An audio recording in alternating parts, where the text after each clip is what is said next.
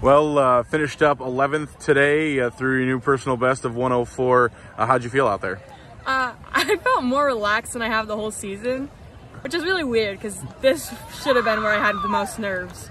I just felt like I knew what I was doing now.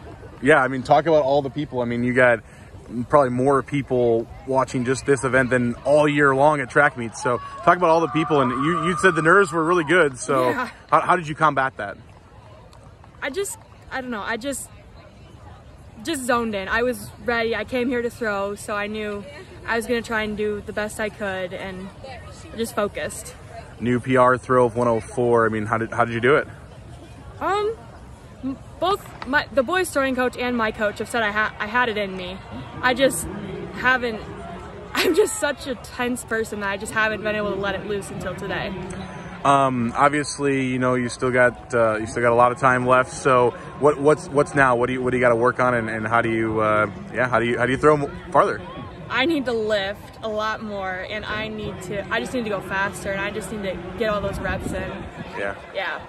What was it like throwing with, so obviously, a couple of the girls that were here you've seen throughout the year, but, yeah. You probably meet some new girls and meet some new friends maybe. So what's it like throwing with some of these new girls? It's awesome. Just the atmosphere. Everybody's so nice, and it's competitive, but it's friendly competition. What can you say about your team? I mean, your team just feels like, anytime I talk to anybody from your team, it just feels like you guys are a pretty close-knit group, Tell me about your team a little bit. We're extremely close. We have team bonding things, and we always go to those, and we just hang out and stuff, and we've just gotten really close over the past season. Why do you think that is?